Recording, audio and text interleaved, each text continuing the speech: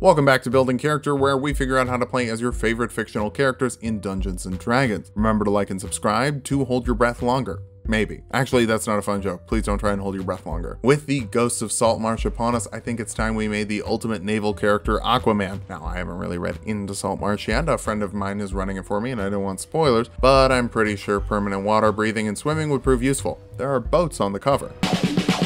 Ocean man, take me by the hand, lead me to the land that you understand. Let's start off with our goals for this build. First, we need to talk to fish, and I don't want anyone pointing out the technicalities of fish talking. Aquaman talks to fish, it's cool, and trying to qualify it with water telepathy makes it sound insecure. Next, we need to kick ass. That's kind of broad, so let's call it taking hits and dishing hits out. Finally, we have to make sure that we're comfortable in water, so swimming, speed, and water breathing are a must. For stats, we're using the standard point array from the player's handbook. Roll if you want, just make sure you have plenty of dex and wisdom. Even though we need those for multi-classing, strength is number 1 here. Sure, Arthur is nimble, but the damage is coming from those giant arms. Wisdom next, animal handling needs to be basically 100% effective. Talking to fish may be his power, but it's really impressive that they always do what he asks. Dexterity will follow, like I said, he's pretty nimble with all that mass. Constitution after that, he still has plenty of mass despite being so nimble. Charisma is on the lower end, I'd like it to be higher, we just need other stuff more. And finally, we'll dump intelligence. Batman has that covered, you just need to hit stuff. Tritons from Volo's Guide to Monsters are fully based off of Atlanteans. You get +1 strength, constitution, and charisma, and you're an emissary of the sea, letting you communicate simple ideas with beasts that live underwater, though you can't understand them yet. We'll get there. You're also a guardian of the depths, giving you resistance to cold damage and making you immune to the adverse effects of being deep in the water. Finally, you're amphibious, letting you breathe underwater and giving you a swimming speed of 30 feet. For your background, take noble, you are the king after all. This gives you history and persuasion proficiencies. We'll kick things off as a revised ranger. Remember, this is from an unearthed arcana, not the player's handbook. You can take 3 skills from their list, go for athletics, animal handling, and perception. You get a favorite enemy that you have advantage on tracking with survival checks and deal an extra 2 damage to. Humanoids tend to be the one messing with the oceans, I'd go for them. You're also a natural explorer, letting you ignore difficult terrain. You have advantage on initiative rolls and advantage on creatures who haven't acted in initiative yet. Arthur tends to be itching for a fight at any given moment, so get him in there. Second level rangers get a fighting style. We'll go for duelist, which gives you +2 to damage when you're wielding a weapon one-handed. This is a good time to talk about the trident, a very weird weapon in D&D. Its base damage is 1d6, but it's versatile, so you can bump that up to 1d8 if you use it with both hands. Now we want a free hand to cast some spells later, so we're gonna go with duelist and just make that a consistent +2. It also has the thrown property, which means that you can throw it at someone 20 feet away from you or up to 60 feet with disadvantage. Thrown weapons can use your strength modifier, which is better for us. You also get some spells at this level. Animal friendship lets you charm an animal that fails a wisdom save of 8 plus your proficiency and your wisdom modifier. This lasts for up to 24 hours as long as one of your allies doesn't attack them. I'd like to point out there isn't a challenge rating maximum on this,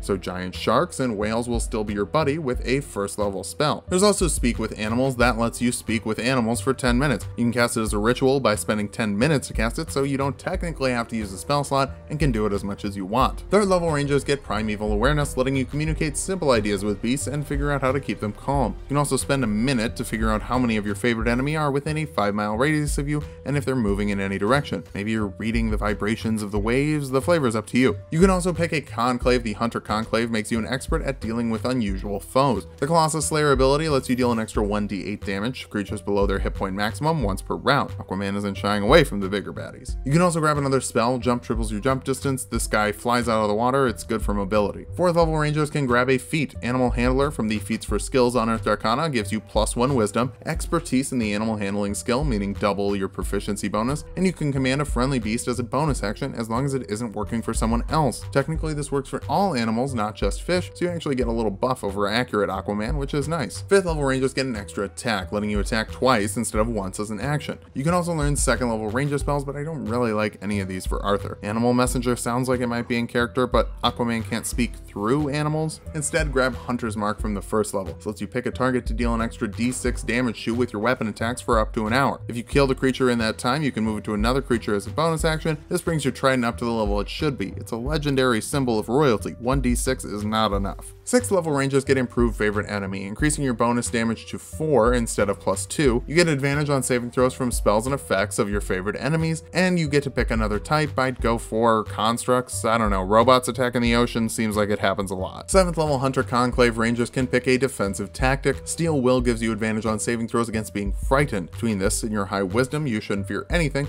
Aquaman doesn't run away from a brawl. 8th level rangers get Fleet of Foot, letting you dash as a bonus action so you can do that crazy sonic boom swimming thing he does. You can also grab another feat, and the tough feat gives you +2 HP for every level you have and every level you get. Considering you can almost hold your own against Superman, you need some thick skin. Our final level of ranger gives us 3rd level spells, and Conjure Animals summons a number of beasts up to challenge rating 2. So 1 beast of 2, 2 beasts of 1, 4 beasts of 1/2, or 8 beasts of 1/4. These hang out for an hour and follow your orders. Technically, it says that the DM has the stats, but be a good player and have these ready. It can be kind of a pain for them. So this can be sharks, dolphins, crabs, plesiosaurs. That's right, you can get a freaking Loch Ness monster at your disposal, depending on what the DM determines is reasonable for that area. We'll finish this build off with fighter levels, as the back half of Ranger really leans more into roguish stuff and Aquaman isn't into sneaking. 1st level fighters get a fighting style. The Mariner fighting style gives you +1 to your AC, climbing speed, and swimming speed equal to your normal speed, as long as you're wearing medium armor or lower. I'd say scale mail is appropriate, as your armor is literally scales. It makes your AC 14 plus your dex modifier with a cap of +2,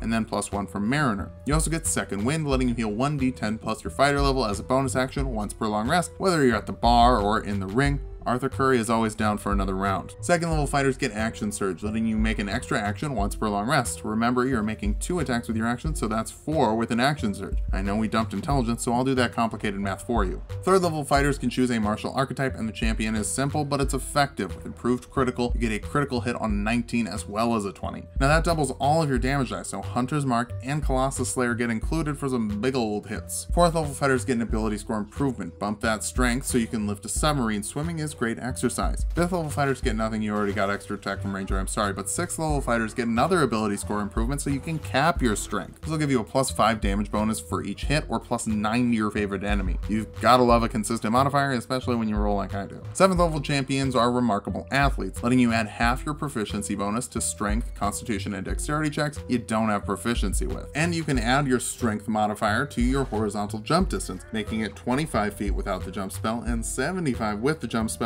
if you dash as your action or bonus action. Swim like a fish, jump like a bunny on steroids. 8th level fighters get another ability score improvement, round up your constitution and dexterity for more AC and HP. Should be able to take a hit even if you don't have to. 9th level fighters get Indomitable, letting you re-roll a failed saving throw once per long rest so you can stay up and in the fight as long as possible. 10th level champions can grab another fighting style. Defense adds 1 to your AC while you're wearing armor, making yours 18 with your scale mail so you can shrug off any hit your baby brother's throwing at you. Our capstone is fighter level 11, which gives us another extra attack, and this actually does stack with the original, giving you 3 attacks per round, adding a lot of extra damage. Now that we've hit level 20, let's figure out how good of a build this is. First, you can deal some great damage with a +7 damage modifier against regular enemies and +11 against your favorite enemies with 3 attacks per round. You'll show everyone not to mess with the ocean. You're also great at working with animals, which can help out with the initiative count or help you gather intel outside of combat. Finally, you've got no disadvantages in the water, which is an advantage over most other enemies in the water. Unfortunately, aquatic combat doesn't show up a lot in most games, so this build doesn't really get to shine in deserts or forests. You also wasted a whole level in fighter due to ranger fighter double up, which is never fun. Finally, your range option has a 60-foot max range and disadvantage outside of 20 feet, meaning flying foes could cause problems.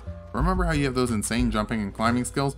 Move anywhere, kill everything, and prove that the King of Atlantis is also its strongest fighter. Just remember, your adventure may take you out of your home, and it can be rough being a fish out of water. Thanks for watching. If you liked the video, subscribe for more. We make 2 builds every week. Come back next week for a bounty hunter with many clients and another that only has 1.